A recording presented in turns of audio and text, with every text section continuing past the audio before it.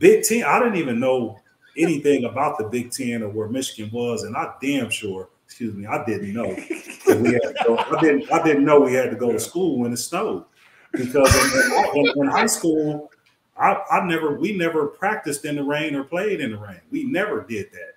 And so when the first day it snowed at Michigan State, I stayed up all night, and then I looked out and I said, "There's people still riding bikes and they riding scooters and they driving cars without chains on it." And I thought we wasn't gonna have to go to school. So look, I get dressed.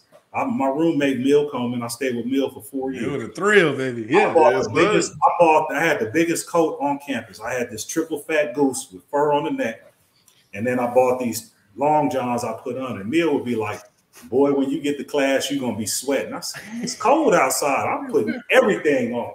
Scuba gloves. I walked across the tundra. I got to my natural science class, and your boy was all sweating. And, and then when I didn't get a car till my 4th year, I had the bright idea, because the doors was locked. I was like, "That's stupid. I'm not about to scrape it off. I'm just gonna throw some hot water on my lock." And I was naive, man. I threw that water on. They was like, "You dummy. It's just gonna freeze." And you know what I mean? So I was naive, man.